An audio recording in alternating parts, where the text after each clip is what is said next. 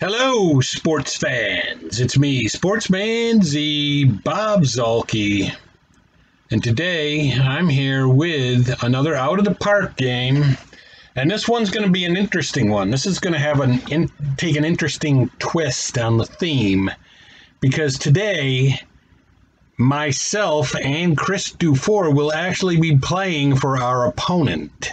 I will be managing the White Sox.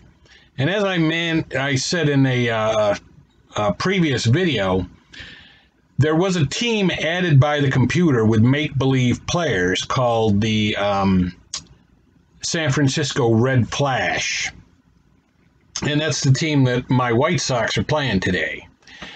But since it had make-believe players on it, didn't have real, it's not a real, a good American League team from the past, like every other team in the league is. Since it wasn't, it had make-believe players on it, I decided to make two of the make-believe players into me and my good buddy Chris Dufour, who has played as the opposing manager in many of my round-robin tournament games near the end of the tournament in both the NLCS and the World Series. So Chris is an outfielder for the Red Flash, and I will be the starting pitcher today. As you can see on the screen, my starter is Freddy Garcia from the 2005 White Sox. That's the team that I'm managing, which is currently 14-11 on the year and in third place. And if we scroll down, we can see that the Red Flash are 9-16, tied with the 1987 Minnesota Twins, who, if you ask me, really weren't that good anyway. I don't know how that team made it to the World Series. But anyway, and really won it. I think they even won the World Series. So anyway, we are going to be playing the Red Flash. Now, let's take a look at me. There I am with my picture that I try to make it look as much like me as possible. Number 66, if you know me, I was born in 1966, and I always get 66 on my customized jerseys, which I have not bought in many years. So if my wife happens to be watching this, don't get mad. I did not buy another jersey. But anyway, you can see down here I'm unhappy. That's probably because I'm only making $51,920 as a starting pitcher in the major leagues, but I digress. So health status is okay, and my personality, I'm well liked. So let's take a look at the Red Flash team and go to Chris Dufour's page. Oh, and by the way, I have a 611 earned run average on the year. I'm 0-1 with a 611 earned run average. So that isn't good either. And not at all. So here is Chris Dufour. We'll bring him up. You see, he's making far more than I'm making. Maybe he deserves it. Who knows? But he's making $106,200. And his morale is good. See, I'm unhappy, but his morale is right up there. And not a lot of fire in the belly, so I mean, I guess he's not really, doesn't take this seriously. And you can see by the statistics that maybe that's the case, because right now he's hitting .238 for the Red Flash with a .313 on base percentage, but a .548 slugging percentage and an .860 OPS, because he has 3 doubles, a triple, and 7 home runs in 99 plate appearances. So in the interest of moving on with this, now that we have taken a good look at what Chris looks like in this game and what I look like in this game, we will move along to the actual game. And we are home. I think that the lineup looks fine to me for what we've got. And if you saw the previous video where I introduced this league, you can see Tom Brunansky is on our team when in fact he was on the 1987 Twins. And that is because our general manager made a trade where he acquired Tom Brunansky for Scott Podzednik. I don't know if he gave up anyone else. I think he might have. I want to say he gave up. Bobby Jenks. He traded Bobby Jenks and Podzednik for Brunansky. So he's on our team. So anyway, we will get on with this. I gotta say, honestly, I hope my team does not score a lot of runs because I'm the one that's on the mound pitching against us. So the red flash will be up first. We will be in the field. And so here we go. First batter is Nick Schmidt, the center fielder for the red flash. Again, you're not going to know Nick Schmidt because he's a made-up player that the computer just made up.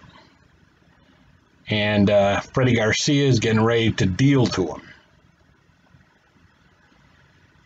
So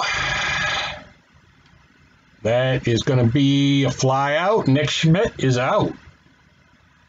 One down. That brings up Phil McWhinney. The Phil McWhinney. And he's going to ground out to third, looks like. So there's two down really quickly. And now David Navarez is up. And if he gets out, we're not going to see Chris Dufour in the first inning. But he didn't. He hit it right up the middle. So let's see if Chris Dufour is up next. I didn't even take a look. And there he is. Chris Dufour, the right fielder for the vaunted San Francisco Red Flash. And he is going to ground out, it looks like, and he does. And so now I'm going to go out there for the Red Flash and take the mound. There you can see Zolke on the mound. There I am with my tiny little pitcher. And my 1-4 record? Man. So anyway, I'm going to deal to Tom Brunansky to lead it off.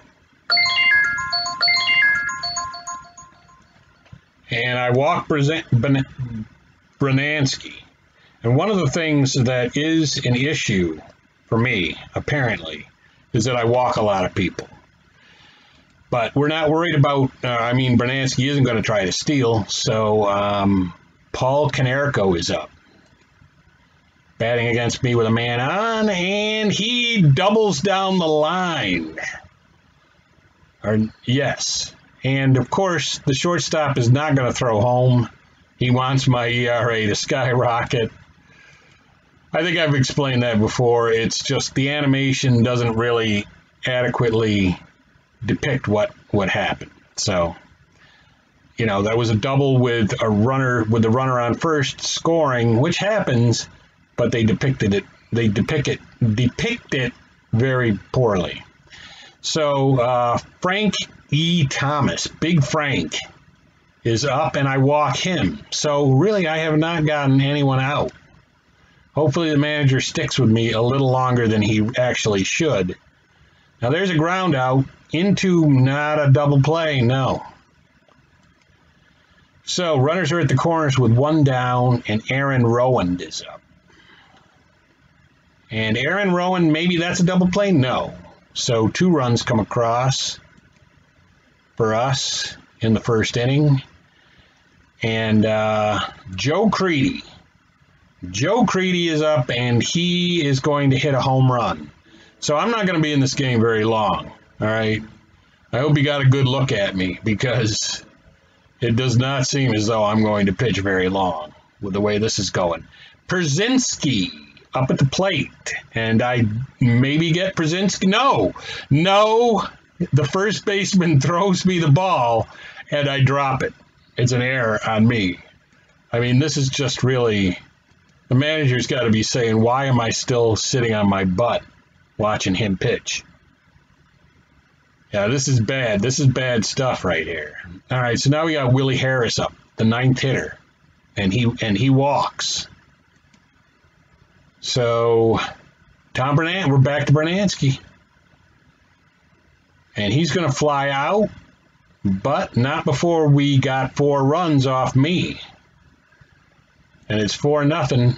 And so here is Kenny Richard, the second baseman, who looks a lot like me, except that my beard is brown and his is got a little gray in it. And so does mine, actually, in real life. Mario Arroyo is up at the plate. The Mario Arroyo, and that is an out. So there's 2 down quickly. Up steps Omar Gutierrez. And he is going to hit the ball deep, but on a fly out. And the San Francisco Red Flash are still down 4-0. I am still out on the mound, now dealing to Konerko again for the second time. And Konerko is going to hit a home run. Yeah, I'm not really... I mean, this is bad even by my standards, I want to say. And there's another base hit. They're dragging me all over the field. So, yeah. And now Carl Everett up at the plate. He did not believe that the dinosaurs actually existed. We did get a force at second. It's 5-0, 2 runners on. No, we didn't get the force at second because the second baseman dropped the ball. This is a terrible team.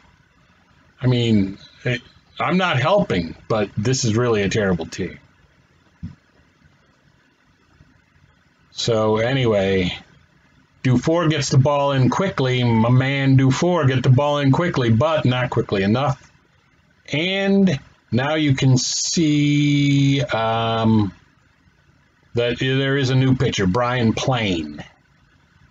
Brian Plain has come in to relieve me in the second inning. So I only went 1. All those runs are like 6 runs and in like one real inning pitched, 1 credited inning pitched.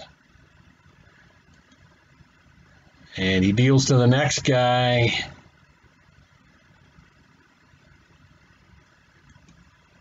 And so now we've got Juan Uribe is up at the plate. And so now I'm just rooting for my White Sox to win the game because we got an 8-0 lead and I'm already in the shower. So here we go. Melvin Olivares, the catcher, is up at the plate for the Red Flash and walking. Freddy Garcia, not even the least bit tired. And they decide not to turn the double play. And here's Nick Schmidt. We're back to the top of the order against Freddy Garcia. It only took the White Sox within the first inning, I think, to get back to the top of the order. Nick McQuinney, 2 down. We got a little stolen base action going on over there. And McQuinney's still at the plate with Nick Schmidt having taken second. And that's going to be a base hit. Looks like they're going to get a run. The Red Flash strikes for a run, but it's 8-1. And David Navarez is up. And he strikes out.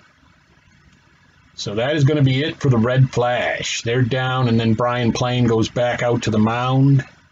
I mean, I didn't even help our bullpen, you know, like I could have gone 5 really crappy innings at least and saved the bullpen, but the manager figured the game has to end at some point during the same day that it started. So he had to get me out of there. So we got a double play, and that's, yeah. So the Red Flash is back up with Chris Dufour against Freddy Garcia. And he goes right up the middle. The base hit. He's 1 for 2. Up steps Kenny Richard. Kenny Richard is going to hit into a... No, not a double play. Kenny Richard beat it out on the back end, mainly because the second baseman decided not to throw it. And now we have a possible double play. Yes. So that is, we have an 8-1 lead, the White Sox do, and we are up at the plate with Frank Thomas, Big Frank, batting against Brian Plain, who's out there for his 3rd inning of work right now. And he doesn't seem to be losing his gas either. He's got a lot in the tank still. Oh, there's an error, though, on the second baseman or the first baseman. So that'll allow us to have a guy at second. Aaron Rowand up. And he's going to hit it down the line. We're spanking this Red Flash team. It's crazy.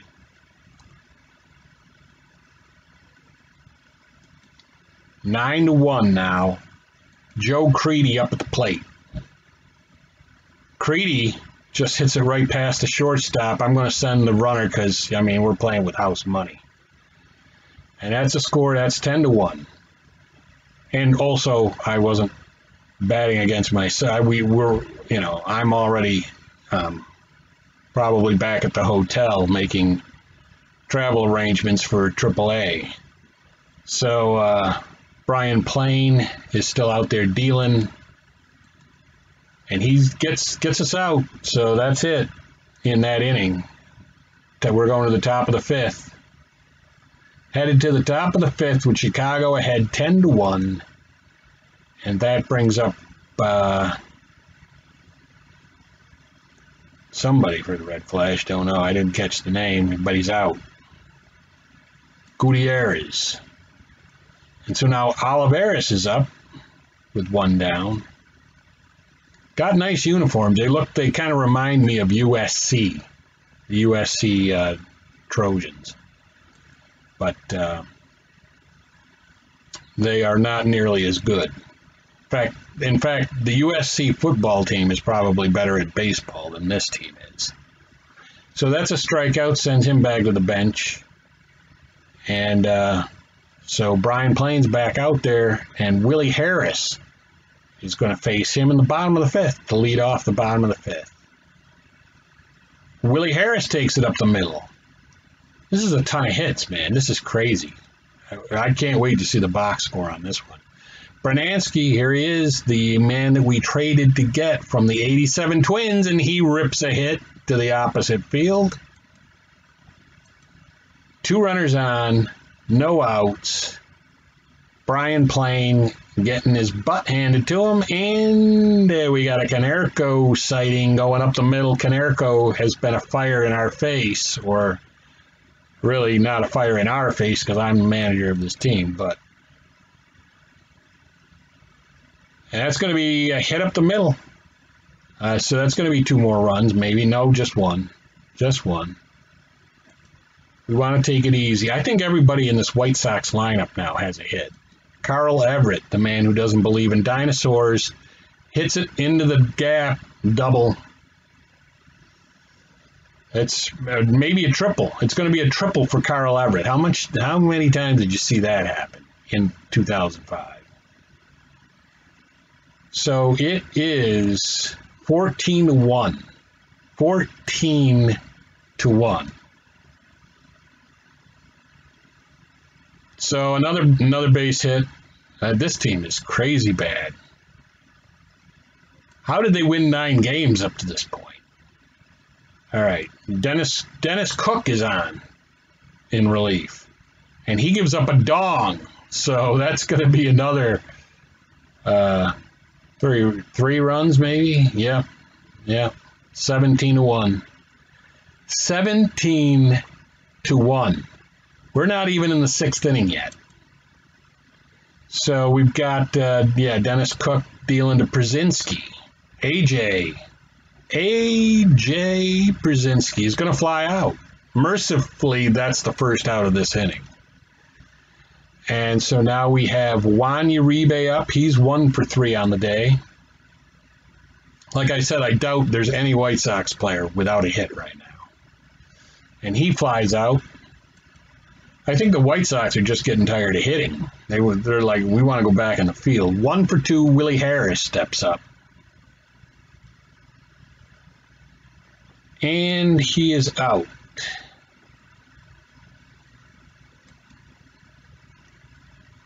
So Nick Schmidt is up at the plate against Garcia. He strikes out.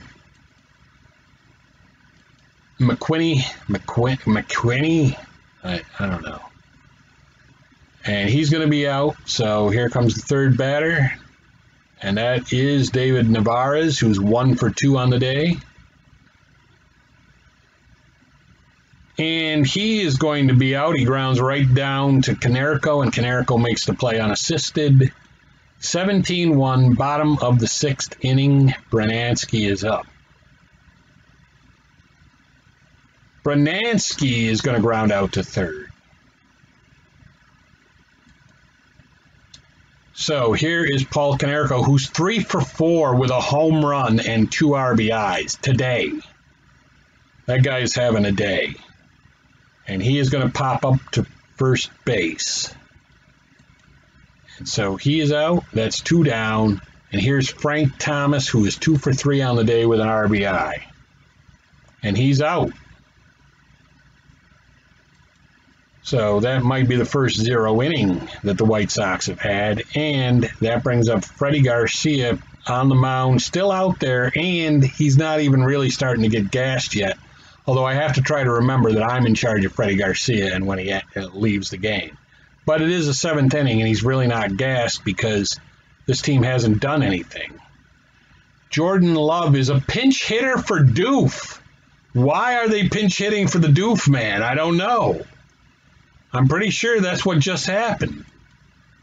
So that brings up Kenny Ray. It is unbelievable. You do not pinch hit for a guy with an 800 OPS. Maybe that's part of this team's problem. So we've got Mario Arroyo, the DH. And he is going to fly out to right field. So we've got Dennis Cook still on the mound. He's not. He hasn't been gassed yet. He's still got some in the tank. And Carl Everett is batting against him, and he'll fly out. We know he tripled last time he was up. And that brings Aaron Rowand, and he's 3 for 4. Aaron Rowand is 3 for 4. Come on. So that is going to be, that's going to get down. And Joe Creedy at the plate. They walked Joe Creedy. You know what? I may just let Garcia go the entire game, even if he gets gassed, because, and if you and you've heard me talk about it before, when a pitcher gets tired in this game, they almost don't make any outs. So I'm going to hold up, and Uribe up with the bases loaded and 1 out. And that is a double play. So they get out without giving up any more. But really, I mean, if you look at Garcia, he's really not even close to being gassed yet, and we're in the 8th inning. So, I mean, he's not even going to get to that point. Because the red flash is just...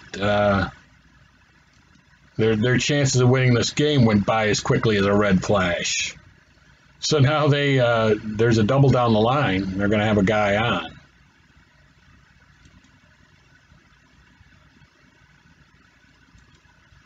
Guy on second, 1 out, and John Kalen is up at the plate. I think he's probably just putting in his... You know what? That's what he's probably doing. The game is out of reach, so he's just putting in everybody off the bench.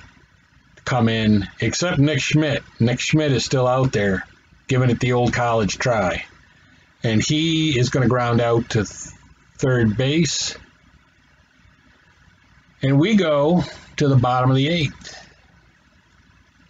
Bottom of the eighth, Willie Harris up against Dennis Cook is still out there. Who is this guy? Iron Man Dennis Cook. Is that the real life Dennis Cook? I don't know. Maybe we'll find out after the game. Tom Brunansky up at the plate, man on, no outs. And he's going to pop out to second base. One down. That brings up Wilfredo Castro. Yeah, that's definitely what this Red Flash manager is doing. He knows he's going to lose this game for sure. And so he's just playing everybody. And how is Wilfredo? Wasn't that an out? Oh no, he's the pitcher. Right. I am going to try to send the man, and he does score. It's 18-1. Good game. Carl Everett up. Carl Everett lacing one to center field. Another base hit for the man. Might put a dinosaur in his locker. Aaron Rowan is up at the plate with 2 on and 2 out, and he strikes out. So they get out of that inning. It is the top of the 9th. You can see Garcia is not tired yet, not at all, not even in the least. So he's going to get a complete game out of this. And that's a great diving catch by Rowan. He can't even give them a hit, a token hit. David Navarez is up. And he's going to ground out. And Jordan Love. Isn't Jordan Love the quarterback of the Philadelphia Eagles? Well, anyway, he is up at the plate. And really, what could it hurt to grab a football player and say, why don't you try your hand at baseball for our team? And then Kenny Richard, man on, 2 down, and he is out. Or no, he walks. Garcia walked him. And so Mario Arroyo, the DH, up at the plate. And he is out, and that should finally be it. And it is. We win it 18-1. So let's see what my ERA ballooned to. First of all, we've got Doof was 1 for 2. And, yeah, I pitched 1 inning. I allowed 6 earned runs on 6 hits. 8 runs overall, but only 6 were earned. Walked 3, and now I have a 776 earned run average. And if I was now let's see if Dennis Cook is the real Dennis Cook relief pitcher that actually existed. He is. That is the actual Dennis Cook. So, yeah. And I didn't know he was any kind of an Iron Man, but apparently he was. So let's return to the game. And the stats. And, of course, we've got a lot of awards for this game. Hit machine, slugfest, touch the plate. Yeah, all that stuff. So let's go to the standings. And you can see I've got the White Sox at 15-11. We're only 5 games behind the 2001 Seattle Mariners and only 2 games behind the 1970 Orioles. The Red Flash, however, 9-17. And again, I don't know how that team won 9 games. But anyway, that's going to be it for me. That's all I got. Sportsman Z, Bob Zolke, signing off.